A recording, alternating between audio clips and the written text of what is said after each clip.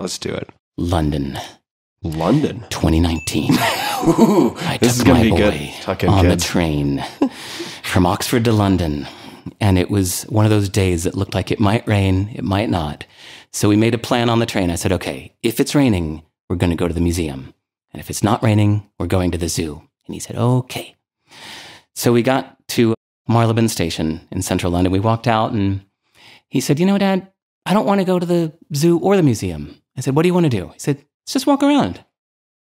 You sure? Yeah, okay. We just walked around. So at every intersection, he said, let's go this way. I said, okay. And so he just led the way through London that day. We walked around for 8 hours. So at one point, he was jumping around park benches and met these kids from Croatia where they got into a little tickling match. At another time in like a little alleyway, he saw this huge cardboard box that was like almost as big as he is. And he got into this cardboard box and wore it like a turtle shell.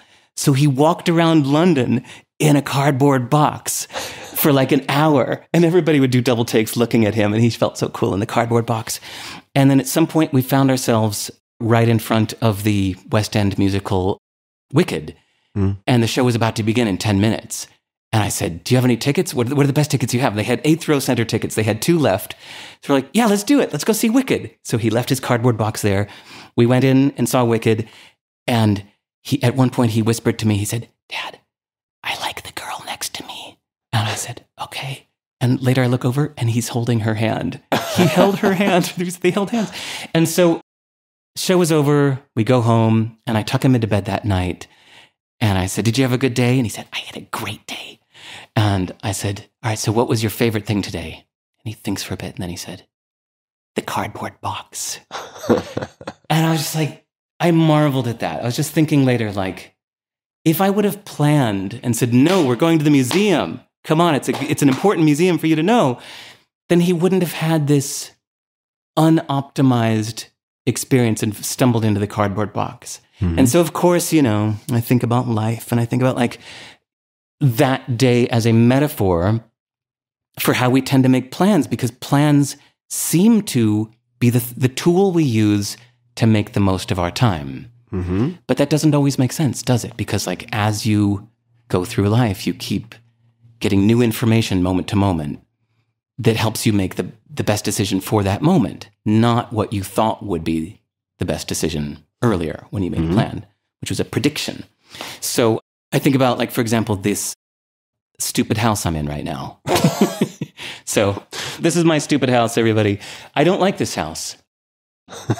But here I am. I would never guess based on your assortment of matching plateware and right. How much energy I've clearly put into this house and making it perfect with all of its decor. There's nothing on the walls. And no furniture. Yeah. Except for some mice. Yeah, we were going to... Legitimately. Yeah, I have 3 pet mice. We were going to bring them out. But it would be distracting. I thought about getting rid of this house and getting a house that was more suited for me. And I actually put an offer on a place. And it was a really nice place. It was at the end of Clyde Key Wharf, which is out there like in the water. And oh man, it was nice. And so it was like the night before my offer was accepted. And it was the night before I was going to put down the deposit. It was going to be mine. I fell asleep that night thinking, like at first thought, I was thinking, I'm going to be so happy tomorrow. And then I thought, wait, I'm already happy. What, am I going to be more happy tomorrow? No, I'm already happy. It's like, well, then why am I doing this? Why am I spending a bunch of money if I'm already happy? So I yanked it. So I didn't buy it. And here I am in this stupid house because it has no obstacles. Like it's warm, it's quiet. It's not suited to me perfectly, but that's okay. Like it doesn't get in my way. And then from there, I think how many other things in our life are we okay to just not optimize, right? Depends where you draw the line, right? Your romantic relationship, your job, your family. But nobody has the perfect family of their wishes. Our location, where you live, our diet. Like you have to kind of decide what's worth optimizing. That we don't need to optimize everything. It's okay to have some things be good enough. And so I'm so glad you brought up The Paradox of Choice by Barry Schwartz. I really fucking internalized that book. It's a great book. The ending of that, where he says like, okay, I've been describing the problem. So what's a recommendation? And he says satisficing. There's maximizing and there's satisfying. I had no idea you were going to bring this up. This is great. Yeah. Yeah. Maximizers have been found to feel worse about the decisions they make. They look into every possible option. They try to make the best possible choice, but studies show that they feel worse about the choice they make. Whereas satisficers may not make the absolute best possible choice, but they feel much better about the choices they make. So, yeah, I think a lot of who I am is because of satisficing. And if I seem like I make weird decisions in life, for example, like not even continuing to pursue making money, it's because I'm satisficing. Like I really took that lesson to heart and have shaped my life around it.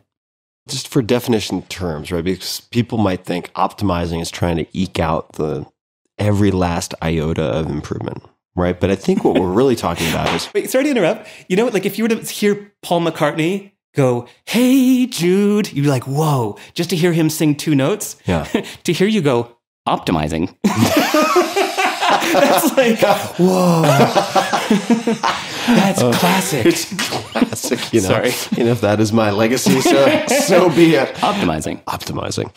I think what we're talking about is where to focus your finite energy on improving versus leaving things as they are, right? In a sense, right? Because I think when I think of optimizing is leading to optimal. What does that even mean? Maybe it's open-ended, so it just continues forever. But it's a helpful word. I'm just curious how you currently think about where to focus your energy on improving externally versus leaving things be. And this is a conversation that's near and dear to me. One of my most effective friends basically has said, I'm paraphrasing, but he's like, yeah, I optimize for like 1 or 2 things and everything else is good enough. Like I just have to get it to good enough. Nice. And that's it. And he's incredibly effective in life. And he's also a very happy guy in general.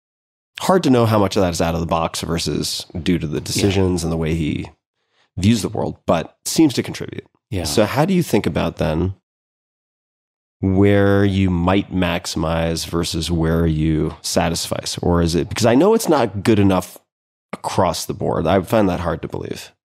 What do I maximize? I'm not sure. Or maybe maximize is too polarizing a word. No, you know what I think it is? Yeah. If it's really fun. Okay.